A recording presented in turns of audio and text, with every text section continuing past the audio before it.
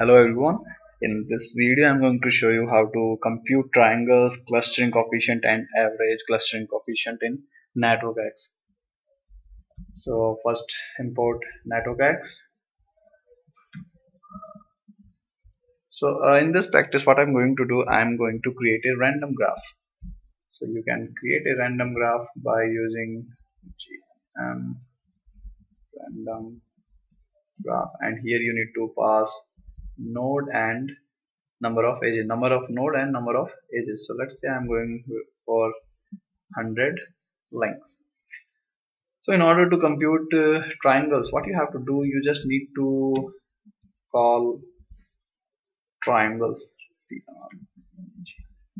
this function and pass your graph in it.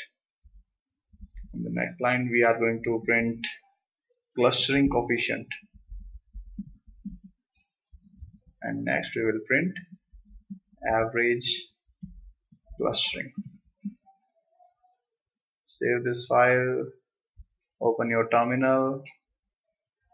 So in my case this file is actually saved on desktop, so I need to go to desktop and then I run this. So I'm getting one error. What is it? No attribute triangle. Actually this is triangles. Now again execute it. So if you can see, uh, this one is actually showing the triangles and